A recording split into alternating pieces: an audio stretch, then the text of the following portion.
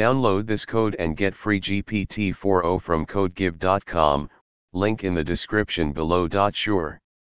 An online editor for NumPy allows you to write and execute Python code that utilizes the NumPy library for numerical computing. Here's a tutorial to get you started. What is NumPy?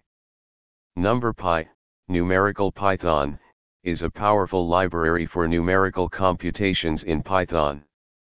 It provides support for arrays, matrices, and many mathematical functions to operate on these data structures. Getting started.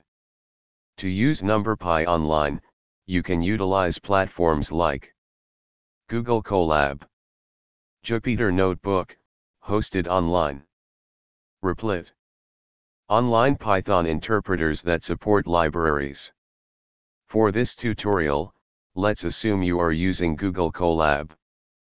Step 1, open Google Colab. 1. Go to Google Colab, https://colab.research.google.com. 2. Click on New Notebook to create a new Python notebook. Step 2, import NumPy.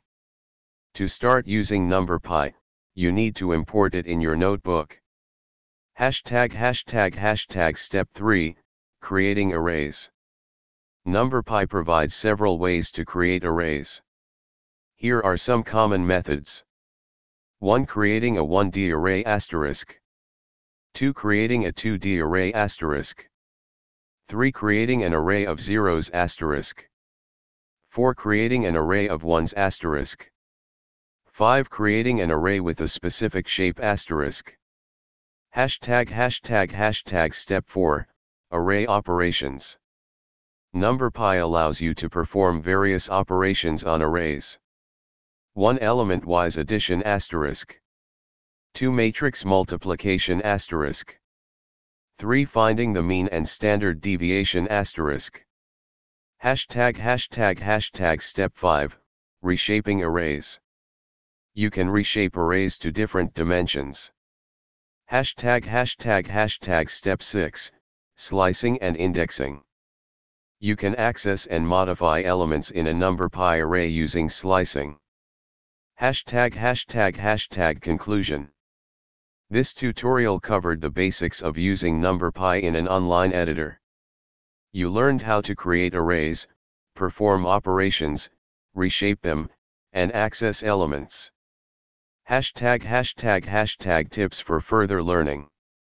Explore the NumPy documentation, https://numpy.org/doc/stable, for more functions and detailed explanations.